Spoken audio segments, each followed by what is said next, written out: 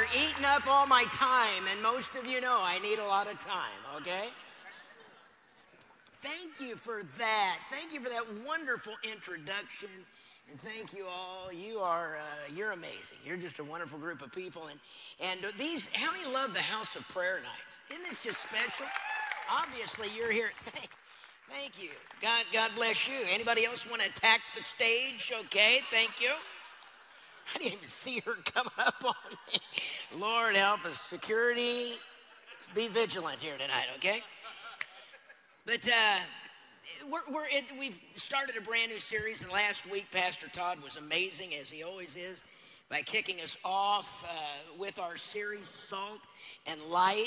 And we've kind of used the phrase that Jesus talked in Matthew chapter 5, where he was doing his Sermon on the Mount. And he said that he was telling the disciples and everyone that was following him, you are the salt of the earth. And then he goes on a little bit later and he says, you are the light of the world. He called them salt and light, all of his followers. And so we're looking at this phrase and seeing how that translates into 21st century America. What does it look like for you and me to be salt and light in a world that needs it so desperately, but really, to be honest, they don't want really either one of those things? Well, I believe the answer for us to become salt and light to our world is found in Galatians chapter 5. So they kind of joined together. Over in Galatians chapter 5, it talks about what is called the fruit of the Spirit. The fruit of the Spirit. And those characteristics, the fruit that are born of the Spirit in our lives and are shining out through our lives. And when they do, they affect everything and everyone around us. When the fruit of the Spirit is showing out of a believer's life, these 9 fruit of the Spirit, what happens is they're counterculture. They go against what everybody sees and what everybody thinks. In fact, the way that we actually become salt and light to our generation is by allowing those fruit to dominate our lives and our inner world. See, in other words, the fruit of the Spirit, when they become visible in us, then we are seasoning our culture. We are revealing Jesus to a dark and chaotic world. That's what happens. So that's what we're talking about. The fruit of the Spirit. Now here it is in Galatians chapter 5. What are these fruit? Well, let's look at them. But when the Holy Spirit controls our lives, he will produce this kind of fruit in us. Love, joy, peace, patience, kindness, goodness, faithfulness, gentleness, and self-control. Now last week we talked about seasoning our lives with love. And this week, that is like the most important one of all of these, love. Everything's born out of love. But I believe the second most important is peace. That's just me. So I want to deal with peace here tonight. And peace is so important, isn't it?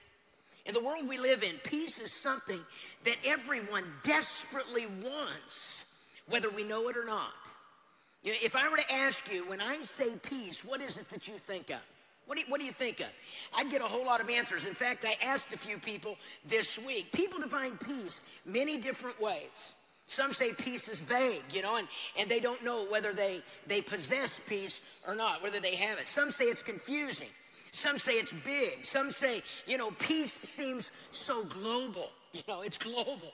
And that was interesting. That really is a bit confusing to me. I understand the confusion because I've seen these people that have that bumper sticker. These are the global ones that say visualize world peace. Have you ever seen that? That's right. Yeah. And that really confuses me. I really don't understand what all of that means. I don't know how that clicks, because anytime I get close to a guy that has that bumper sticker on his car, what's he do? He usually turns around, gets mad, flips me off, does that type of thing. And I'm just sitting there following as I'm trying to visualize this. He needs to probably visualize bigger bumper stickers. I don't know if he doesn't want me to get near him. But we may not, in a group this size, we may not come up with a common definition. But here's what I do know. You want it. You want peace. Even if you can't define it, you want it. I know you want it. And the world wants it. I mean, let's face it, we want it physically, don't we? I mean, we want to feel at peace physically in our lives. That's why so many people are medicating themselves. You know, we are considered the Prozac, Xanax nation. I want to feel at peace with my body. We want peace relationally, right? All of our significant relationships, we want them harmonious, you know? And if there's tension between us in our relationships, what happens? You know, it makes me feel uneasy and awkward. I got to have peace in my life with other people. We want peace for our future, don't we? And isn't that really, I mean, we've got this big election coming up. Isn't that what politics really is all about? Planning for a peaceful future? That's what it is. And some of you, you're working so hard for your retirement, you know, and you want peace. You want to retire in peace. Because once you retire, let's face it, there's no more worries in life, are there? That's it. No more worries. You're on your own. There's no more problems anymore. You just sit back in your recliner and drink your prune juice, you know, and you become a burden for your children, you know, that type of stuff. It's awesome. That's retirement. But let's see if we can clean this whole thing up about peace and really come to a picture of what God's peace looks like. So what we're going to do with peace tonight is I want to take a look, first of all, at the picture of peace, and then I want to look at the problem that we have attaining or getting or holding on to peace, and then we're going to talk about God's plan for peace that will cause people outside of these walls to see something different within us. And that they would say, you know what, that's what I want. That guy is salt. That guy is light. How many are with me, okay? Are you still with me? All right, here we go. First, we're going right into the picture of God's peace. I'm going to do an outline tonight. Take notes. Take pictures, okay? I want you to take this with you. This stuff is too important just to leave right here. All right, the picture of God's peace is what we're looking at. Now, the biblical word for peace, let me give a biblical definition for peace. It's the absence of war. The absence of war. That's what peace is. And here it is. When the Bible talks of peace, it's talking about having an absence of war with God, having an absence of war with others, and having an absence of war in my own inner world, in myself. Okay? Colossians chapter 1, verse 20. Here's what it says. By him, talking about Jesus, God reconciled everything to himself. He made peace with everything in heaven and on earth by means of his blood on the cross. Okay? Because of what Jesus did on the cross, I do not have to have war with God. Jesus took care of that. We don't have to have war with God if we just accept him. I can have peace with God if I accept what Jesus did for me on the cross, right? And I can have peace with others. And this really, having peace with others is a little bit more of a difficult challenge. Maybe you've heard of Charlie Chaplin, the famous silent movie star back in the 1920s. He had a famous quote, and here's what it was. He said, "Oh, I have peace with God, all right. It's just that I don't have peace with man." And we can understand that, can't we? A lot of people are going, you know, me and God, we're close, man, but I just don't get along with people. Other people, we just don't get along. But the scriptures challenge us to live at peace with one another. Look what it says in Romans 12:18. Do your part to live in peace with everyone. 2 Corinthians 13, live in harmony and peace. Then the God of love and peace will be with you. So let's get the picture here, okay? God wants us to have peace with him. God wants, and we're challenged now to have peace with others because of what God has done for us. And because of what God has done for us, we can also be at peace with ourselves as well. Jesus said in John 14, I'm leaving you with a gift. It's a gift. Peace of mind and heart. And the peace I give isn't like, and you can circle that, isn't like. It isn't like the peace the world gives. He says, so don't be troubled or afraid. Now, the peace that the world gives, what is the peace the world gives that Jesus is talking about? Well, we understand the peace the world gives is full of empty promises, isn't it? All you got to do is turn on the television, and you look at the commercials that are on TV. What do those commercials do? They make all these hefty promises. The world promises. And you know what they do? They overmarket and they underdeliver. It's snake oil sales. That's all it is. That's why in the scriptures, it's just the opposite. The scriptures make the promise in Romans 8. If the Holy Spirit controls your mind, there is life and peace. That's what God gives. That's not a TV commercial. That's the real deal that you can take to the bank. See, now, as we get this picture of peace, I want to be very clear. We're talking about, remember, absence of war with God, absence of war with men, and absence of war with ourselves. It's very different than the world. And in fact, it's very different than the way the world sees peace. Sometimes they see it as relaxation. It's not relaxation. That's not what peace is, right? This peace that God's talking about does not mean that there's no longer going to be difficulties in our lives. There's no longer going to be hardships. Actually, it's just the opposite. In fact, what the Bible talks about, and anytime you see it, peace is this sense of contentment and confidence in the midst of our difficulties, right?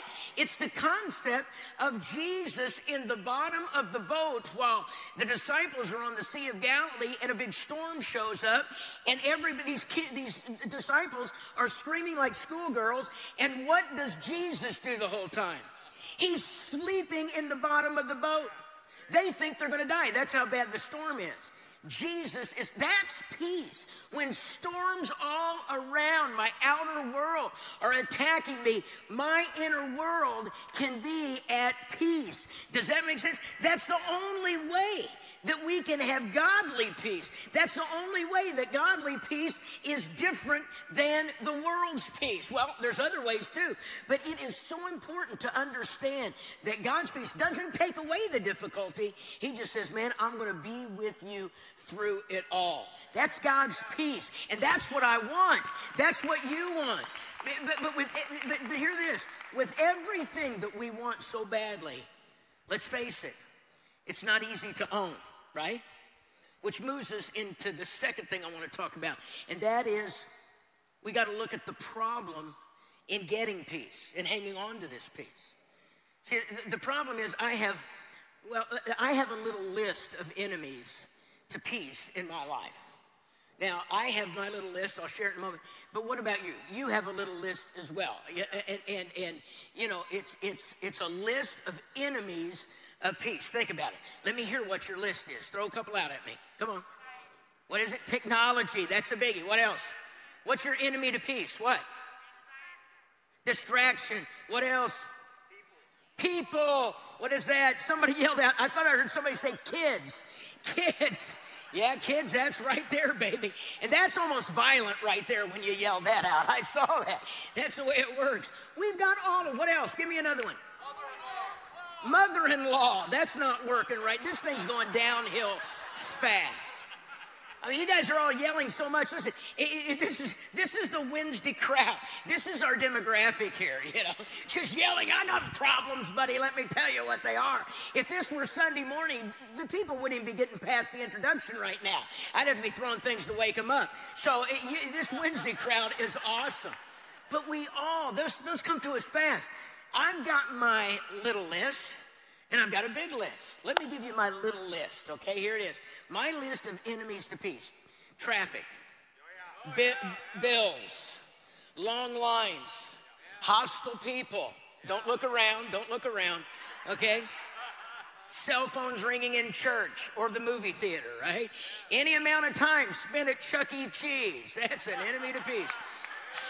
Spam calls, right? Email, forwarded email stories that I have to pass on to everyone I know, or else my children are going to die in a fire. Do they still do those right now? Now that's my little list, right? But my big list is a little more universal. My big list is something that's easy to spot because it's something on the surface. It's surface in all of us, okay? But every one of us kind of deal with it. And they get to us. One of them is stress. This is on my big list. How many feel stressed during a week? Yeah, a bunch of us. Another one to write down is noise. Noise is an enemy of peace. I mean, we love noise. As a matter of fact, when we're silent, we get bothered, right? When it's silent. We wake up to noise. We got these big alarms, that go off. And then we wake up, we go in, we turn on the TV or the radio. We're doing breakfast, and then we jump into the car. We turn on talk radio. We hear Joe Biden's speech for 15 times and every gaffe that he made and every commentary they got to talk about. So we go through that, and then we get out, and then we pull out our phone, and we listen to our put on our headphones, and we listen to those playlists that we built about 15 years ago when our kids stole about 500 songs off of a Russian website, and we got all these great illegal, but we've still got them. FBI's after me. I know how it works. And we listen to all of that, and then we go into work, and man, it's just noise. And then we get done with work. We go home. We're eating dinner. We turn on our DVR. We turn on the thing on the TV. We watch what we're watching, everything that we've downloaded. And then after we've eaten, we've got a full night. And then when we go to bed, we turn on late night TV, and we have some late night host that tells us all the different reasons why we live in a noisy world, why we can't rest in our lives and don't have silence. We go all day long with noise, and noise is an enemy of peace. Another one to write down: information overload. That's an enemy of peace. We're surrounded by information. Pastor Todd last week, he said he grew up in Canada. They had 2 television stations, right? Okay, that's why that country is going nowhere. Okay, so here it is. Listen. Now, I grew up, we had 3 television stations, okay? We had 1 on them, okay? And, but now we have like 900 stations. 100 of them are news, and 100 are sports. You got all these news stations. I can find out if Tucker Carlson got a haircut before he ever comes on the TV, because they're talking about it on every station before I ever get there. It's information. It's always coming at us, and it's an enemy of peace. Here's another one to write down: relational conflict. That's an enemy to peace. It's a big enemy. If we could just get rid of people, life would be so much more. What's disturbing right now? Many of you are wondering how you can do that. I'm telling you, we have help for you, so make sure you don't leave without that. Here's the last one to write down: I am an enemy of peace. I'm an enemy of peace. Not me, Brad Baker. You can put your name in there, okay? You are an enemy of peace. Many of you are going, yeah, you are. My wife is going, yeah, I get that one. You're an enemy of peace. We are. It's not just other people around us that create confusion in our lives. It's me. I'm unsettled.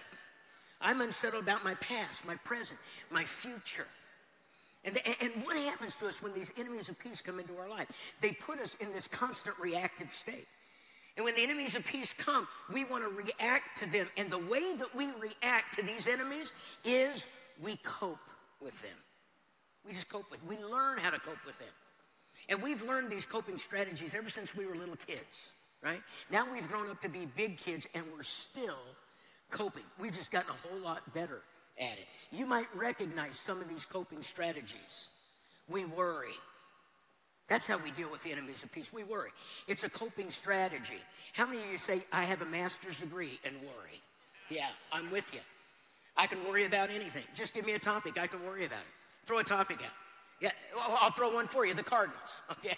We need to worry about the Cardinals. We need to worry about the Cardinals. But it's like on Sunday, I can come to church on Sunday, and I could be, this Cardinal, it doesn't even matter. It's a game. And I'm sitting here, and I can think about this. Are they going to, is anybody going to show up to church today? Because the Cardinals are playing, I've got my DVR going. Am I going to be able to get it on the DVR? Did I put enough time on there for it to record? Is somebody going to tell me the score of the game before I go home? That type thing. Who's going to do all of this? And I'm worrying about something that is worthless because we know they're going to lose. See, we can immediately move into all these different worries no matter what the subject. And those of us who worry, we had those signs. We had those signs, remember, from churches? The church wants to help if we worry. Remember that. It says, remember that sign from a church that said, don't let worries kill you, let the church help? The church wants to help us with our worry. We worry to help cope with the enemies of peace. Here's another thing that we do. And I hate to tell you this one because this is one of mine. We control. Say, for example, an enemy of peace comes in. Let's just say it's stress, okay? We try to control things that we actually don't, that we think we have control over, right? We try to control people. We try to control our environment or our schedule. Because if I control something, then my life feels a little bit more in control. It's the curse of a pastor. It is. It's the curse of a pastor feeling weak in control. That's one way I cope with the enemy of peace. And look, some of you, yeah, listen, he's clapping. Some of you look a little smug on me right now. You're going, Brad, you're a little off. You're a little messed up. You're a little insane. I get that. But understand, I haven't gotten to your issue yet, okay? And I'm going to get there before it's over. And if you're looking a little cocky, I'll jump to pride right away and you're in trouble, okay? Here we go. Let me give you another one of these. Let me give you another one of coping with enemies. We consume. You know, if you've got the financial resources, you consume. You know, you want to buy peace in your life. I see people do this all the time. That car, that bigger house, all these things. Whatever it is, that's going to make me relax. That'll bring me peace. You know, I have my eyes on that new little iPhone, 35 or whatever it is now. You know, it can take pictures of a hair on a frog's back. You know, all of that. I've got to have that. That'll help me. That's what I got to have. And we try to consume because we want to buy peace. Not only for ourselves, listen to this. Sometimes we consume to buy peace for other people. See? If I can help you, maybe that will bring peace in my life. This is especially true if we have kids. Right? If I give this to you, you'll finally leave me alone. Right? That's the way we do. You know, we have that kid, you know, as a boy, you got a 12-year-old boy, you know, and he wants to play an instrument. And you're going, what instrument are you going? I want to play drums. Every 12-year-old boy wants to be a drummer because it's so cool. Dad, you said you would help me, you would support me and all that I do. Come on, Dad, I need a drum set, right? And so think of how stupid this is for a second. In order to buy peace, you go out and buy your kid a drum set, right? Now, that is not smart. Let me just give you a word of advice here, parents. Instead of buying drums for your kid, go out and buy him some gloves and some face paint and convince him that the coolest thing in the world is to become a mime. That's awesome. That'd be great. But we consume to cope with the enemies of peace. Now, let me just get the rest of you here that I haven't gotten yet, okay? Another thing we do to cope is we procrastinate. We say, you know, I don't worry. I don't try to control things. I don't consume. I just don't do anything, you know. I just let it all go. I just pretend it's all going to go away. So what these are, these things I'm talking about, worry, control, consuming, procrastinating, they're just coping strategies that we have to deal with the enemies of peace in our life. They put me back in this reactive state so that when the enemies of peace start coming in around me, I can react, then I cope, and then I go back and I react, and then I cope again, and I do it again and again and again. It reminds me here, I got this ping pong table, right? Right here, you got a ping pong table, and you got this. You got these ping pong balls. And the way this works is I just wanted this so you could kind of visualize it. These balls represent these enemies of peace that come into our life, right? And they come in like a flood, like this. And then you've got these paddles that are all of these things, the way you deal with it, the procrastination, the worry, all those different things. And you sit here, and when the balls come at you, you got to smack them, you know. And then they come back at you, and you react, and you cope, and you hit them again with your coping strategy right here. And then they come back at you, the ping pong ball, and you hit it again. It's like the worries and the issues or the enemies of peace come at you, and we use all of those things that we combat it with, those coping strategies, to fire it back. But it doesn't get rid of it. It keeps coming back to us. It keeps coming back to us. You see how this works? It's a great visual because this is how so many of us live our lives. The problem is there's nothing peaceful about a ping pong game. Somebody has to lose. And instead of recognizing how silly we look when we're doing that, going back and forth, instead of recognizing this is coping strategies that we're doing, we're just getting better at it and better at it. And we say, bring it on. I can do this. I can do it. And we never, ever get to the root of the reason why we don't have peace. We're on the surface, and we're dealing with the surface. We're just playing games.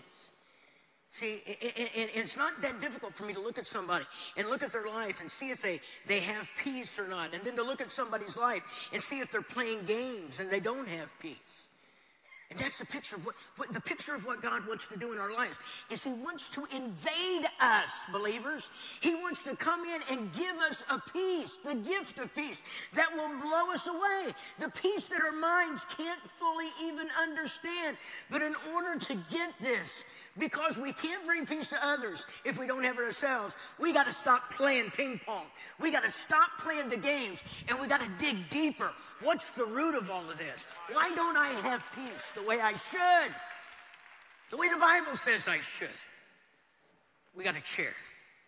Here it is. We got a chair right here. And I got this to communicate a more reflective place in your life where you're sitting and maybe you're having your quiet time, but where you think and where you move. You can see it's worn out.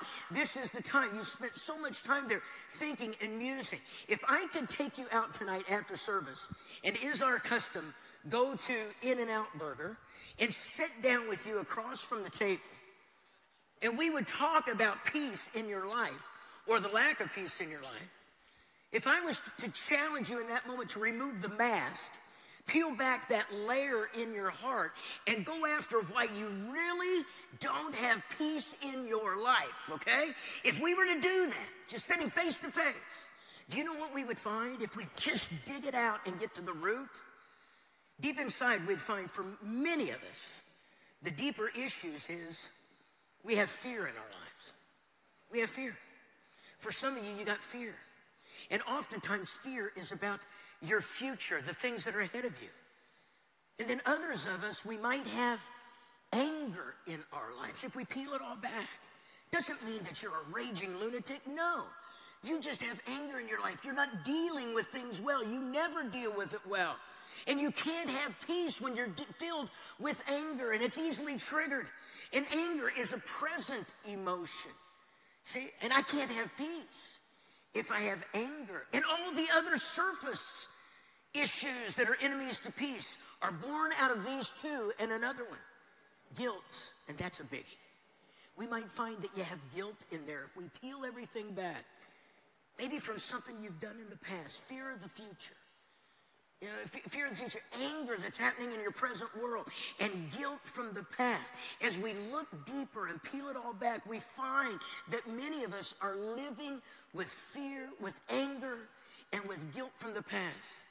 Some of us just visit those areas, but many of us have built condominiums, and we live in those areas. We're riddled with it. See? And all of those things can interrelate with one another. You know, I mean, I can get angry about something, then all of a sudden I feel guilty that I got so angry, and then I'm fearful that I'm never going to change, and it's going to keep happening over and over. See how that works? They work into each other. And then chaos comes where there needs to be peace. I got a mirror here, and it goes along with the chair. Just for a second.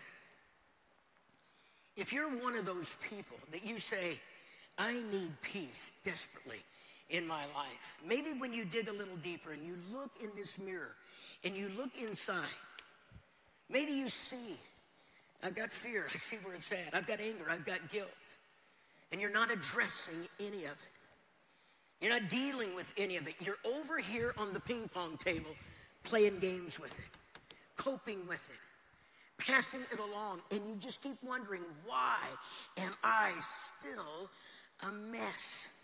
Why is this happening? I'm losing the war with peace. Maybe you need to grasp tonight what I like to call some cowboy theology. Cowboy theology, it goes like this. If the horse is dead, get off. It's like my favorite country song.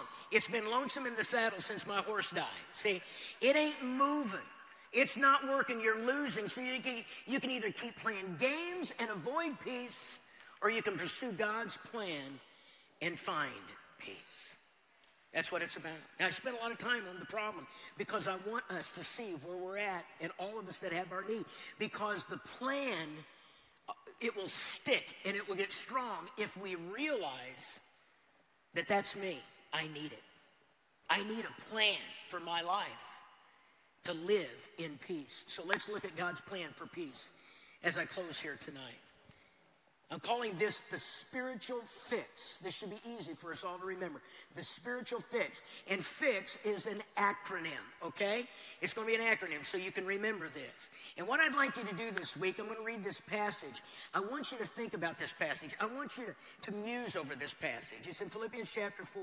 I want this just to kind of get in. You don't have to memorize it, but just look this over this week. I think it's going to be something valuable as it relates to possessing and living in peace in our lives. Here it is, Philippians 4. It's on the screen. Do not worry about anything. Instead, pray about everything.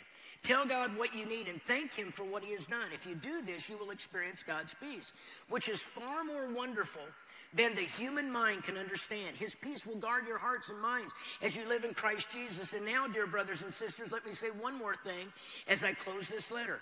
Fix, there it is, fix your thoughts on what is true and honorable and right. Think about the things that are pure and lovely and admirable.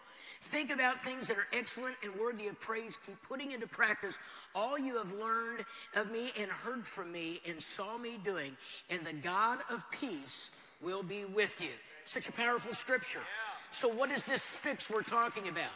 You want to take some steps toward peace in your life? Here they are. Fix. The F stands for filter the noise. It's possible. It's something I can do, filtering the noise. Notice I didn't say delete the noise, because you can't. We live in a city. You'd have to move into a cave or a monastery somewhere to delete noise. You can't do that, okay? But the reality is we can do our job in filtering out the noise. Now, what is noise? The noise I'm talking about is the sound in busyness. It's the sound and the busyness of our lives. Why do we need to filter the noise? We filter the noise so we can focus our attention on God. Noise is the key distractor that keeps us away from what God wants to speak into our lives. I can't focus on God when I'm surrounded by noise, when I'm on the run. Look at verse 8. Fix your thoughts on what is true. I can't do that when I'm busy. I can't do that when I'm surrounded by noise. What is true, what is honorable, right. Think about things that are pure and lovely and admirable. Think about things that are excellent and worthy of praise. You filter so you can focus. And the more time you spend with God and you allow God and his truth to flush through your system and your life and be part of your life, guess what happens? The more peace that you're going to have in your life. Let me give you some coaching on this. If you want to filter, unplug. Learn how to unplug. Man, we just don't do that enough. It's a big part of it. Unplug some of the noise, you know? You've heard about must-see TV. No such thing. We need to be must-be people. What does the psalm say? Be still and know that I am God. We need time where we unplug. We talk about fasting food, fasting these things. Listen, learn how to do a media fast. Just turn off the TV. I'm not talking about for a year. I'm not talking about a week or a month. I'm talking about just turn it off for a day. Start somewhere where you turn off the noise. See, in my life, everything that is plugged in is the opposite of pure, lovely, honorable, and true. I need to unplug. Let me tell you another thing about filter. Here's a way you can do it. Lighten up. And I'm not talking about your personality. I'm talking about lighten up your schedule, right? Some of you college students are taking too many units. You need to lighten up. You know, some of us, our schedules are out of control. We need to lighten up our schedule. You work in the marketplace, and you're working to make money so that you can buy peace, and you're not going to get there. You're just playing games. You got to learn to lighten up. You can't focus on God when you're surrounded by noise and busyness. Makes me think of a question. Are you afraid to be quiet? See? Does silence bring you fear because you got to face what's going on in your life? Huh? If it does, then you probably need more quiet time. Reflecting before God. Set that time every morning where God can just bring his peace into your life and you connect with him. So that's F, filter the noise. Number 2, F-I. I is investigate for truth. Paul in his letter to the Philippians says, continue to investigate God's ways. Look at verse 9. It says, keep putting into practice what you learned, what you heard, and what you saw. And what's the result? And the God of peace will be with you. The challenge here to investigate for truth is that if Jesus is the Prince of Peace, don't you think that's worthy of investigation? If Jesus said, I'm going to leave you my peace I'm going to give to you, don't you think that's worthy of investigation? If the fruit of the Spirit says, when the Holy Spirit controls your life, you're going to produce peace, don't you think that's worthy of some investigation? See, to seek after that, when we talk about seekers, a lot of times we talk about people that are trying to come to the Christian faith and checking it out. But there are those of us who have known the Lord for years. We need to be seekers as well. Seekers of investigating the truth. We might be different. God, make us different. Let me be salt. Let me be light. I want to be different. I want to investigate your ways. I want to know more about you, because the more I know about you and your truth, the more your truth changes my life. Oh, that's good. You may not like that. Is good. Brad, you're awesome. That was great. Praise God. Thank you. Thank you, Lord. Filter out the noise. Investigate the truth. And I've got to close. The X in fix. X out the enemies of peace. Your fear, your anger, your guilt. X out those enemies of peace. Let me just say something about this. The X is kind of cool. You know, and not only does it just fit this acronym, but X, if you realize it, it's the Greek letter for Christ. It's the chi, and it is the first letter of Christ in the Greek alphabet. So when they spoke of the Christ, the letter chi, the X, was the way that they spoke of him. Understand this. This is cool about this whole deal. The X is a symbol that Jesus is the only one who can X out your fear and your anger and your guilt. When you look at that, you say, Jesus is the only one that can do it. You got to know this. The world can't get this. You got to understand this. The world doesn't understand peace or no peace, because Jesus is peace. And without Jesus, you can't understand peace. So we who are believers, though we struggle with it at times, peace is available to us as believers. It comes through Christ. He's the author of peace. And the only way that you, listen to this, no counselor can X out your peace. No pastor can X out your peace. No self-help book can do it. No 1-800 number can do it. No six-figure salary. No raising perfect kids. No straight A's. Only Jesus the Christ can eliminate our peace. Superpower, supernatural power of God. That's what will do it. He can X out the deeper issues that are keeping peace from our lives. That's what it means in verse 7, where he says that I would experience God's peace, which is more wonderful than the human mind can understand. That's it. Romans chapter 5 says, therefore, since we've been made right in God's sight by faith, we have peace with God because, why?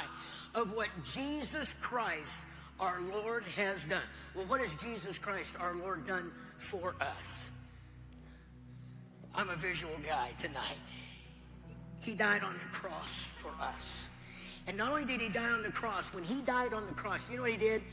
He nailed our fear on the cross. Our fear was nailed on the cross. Our anger was nailed to the cross. Do you understand this? Our sickness was nailed to the cross. And when Jesus went into the grave and he rose from the grave, guess what he didn't take with him? He didn't take our sickness, our anger, our fear, and all those other things. They stayed dead and buried in the ground. And if we want to keep resurrecting him, he'll let us do it. But Jesus said, you don't have to do that. I've got that for you. Man, your fear, your anger, all of these different things that eliminate and just drive into our craziness and our chaos. Jesus says, I've already taken care of those things. Just look to me. What does it mean? You want peace? There's where it's at.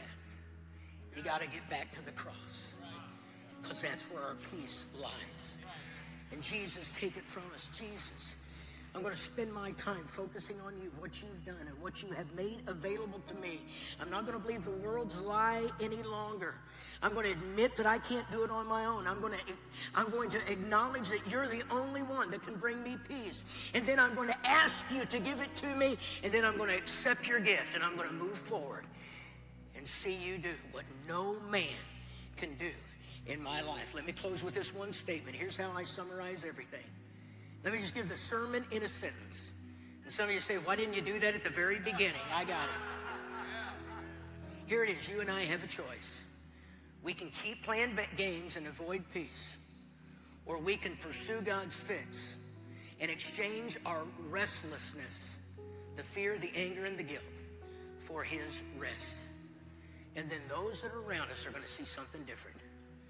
Those around us are going to see something that they need as now we shine peace into a dark and a crazy world.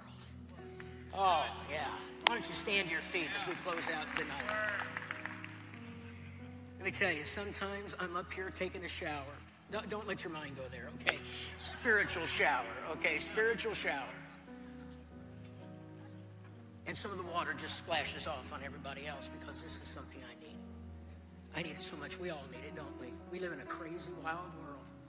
And it's so easy for us to push peace and all of those fruit of the Spirit in our life aside and just be sucked into the world's stuff. When Jesus said, I came that you would just be in the world, but not of the world. I created you to be not of the world, but in the world. You are from a different world. You're from my kingdom, and my kingdom only knows peace and joy and love and faithfulness and gentleness and self-control. I don't have to worry anymore. If I look to the cross and say, Jesus, take it away, I'm going to focus on the peace that you have for my life. Things are going to be different. Father, thank you for this time. And Lord, I just ask in this moment that you would speak to each of our lives. Don't let us take this lightly. But before we leave this place, Lord, let us deal with this in our life. Maybe you're here. Keep your heads bowed. Maybe you're here in this room and you say, Brad, I need peace. I'm in turmoil half the time, and I love God, but I just need his peace today. I need it. I don't need to explain it any further. Lift your hand right now if that's you. All over this room, I'm going to pray for you. Oh, man, there's so many hands. Here's what I want you to do. We're going to finish this way. Before you come down, there's some of you in this room that you don't have peace because you've never accepted Jesus. You've never accepted his sacrifice on the cross that gives you peace. You live in a world of craziness, and there's no way to get out of it. The only way you can get out of it is by turning your life over to Jesus Christ, the Prince of Peace. And you say, Brad, I need that tonight. If that's you and you say, I just need peace, I'm just going to open the altar. We're going to pray down here at the end. I'm going to pray for you, and we're going to leave. So open up the stanchions. If you say, Brad, pray for me. I want peace in my life. This is ministered to me tonight. Let's pray that we can have peace and we can have this breakthrough and that God will do something special and break this turmoil, break these issues, break these things that are going on. Come on down to the front as we pray. Okay, we're going to give you a minute. Thank you, guys. Just come on out. Thank you. Praise God. Praise God. Those of you that feel, man, I'm an arm's length from God. I'm not experiencing the best in life because I need Jesus. I want you to come as well. Some of us are playing games with these things in our lives, these fruit and the things that God has for us. And God's saying, tonight I want to break all of that. Thank God. I want you just to stretch your hands out. If you're in your seats, there's still room. Keep on coming. People are still coming. I want you to stretch out your hands because we're going to pray for these. And many of you in your seats right now, God has something special for you. He's got something special for us. He wants us to live the high life that he created for us. He doesn't want us to break all of that up. He doesn't want us to play games with it. He wants us to trust him and enjoy all the good things that he has, and he's got that for us tonight. So, Father, in the name of Jesus right now, I pray for each person that's come forward and those that are in our seats as well and say, man, I deal with this every day. I live in a world of noise. I live in a world of craziness. And my life just seems so many times like it's out of control. I pray, God, in this moment, that your peace and your strength and your control will come into life. Not our control, God. You take control in our lives. Bring the peace where there's turmoil, God. Bring the peace where there's no understanding. Bring the peace where we have questions. God, bring the peace into our lives. Where we have fear, where we have anxiety. God, bring the peace into our lives. And for those that have come, I pray, Lord, that you would just whisper peace into their life. That you would breathe upon us. And as we leave this place, Lord, that we will be taking those steps towards seeing you come and change us from the inside out. We don't want to be the same. God, we look to the cross because that's where our answers are. And for those of you that need Jesus tonight, you need peace in your heart. You need peace. You've never experienced the Prince of Peace, Jesus. Why don't you just pray this prayer? We're all going to pray it together. Let's pray it together. Just say, Dear God, I need you now to come into my life, to forgive me of my sin, to take away my guilt, to take away my shame. I want to serve you, Jesus. I want to follow you, Jesus. Forgive me of my sins as I follow you every day. Thank you for your peace that passes all comprehension. In Jesus' name, amen. Amen. Can we put our hands together and thank God for what he's done tonight? Are you glad you came to church tonight? House of Prayer.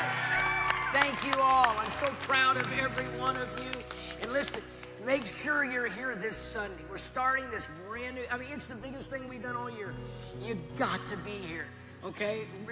A revolutionary church. This is going to be a life-changing event for these next several weeks. So plan on showing up, okay? Thank you guys for being here tonight. Go in the peace of God that passes all understanding. In Jesus' name. Amen. Love you all. You're dismissed.